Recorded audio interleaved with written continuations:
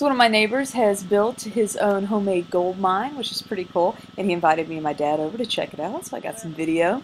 See it, there it is right there. It's going off of his creek.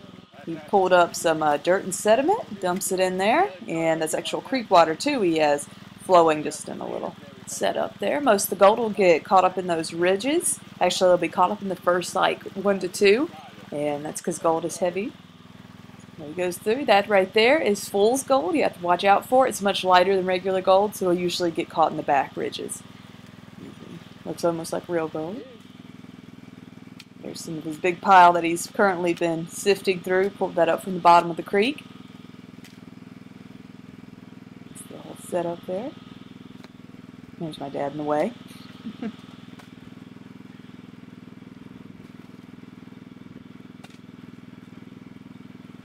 And here is some actually real gold that he found.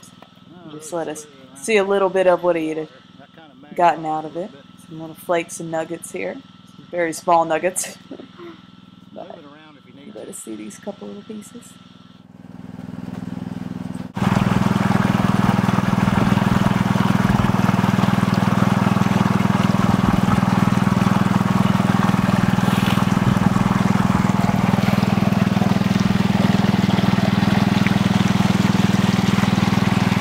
Keep running. You never know when it's going to show up.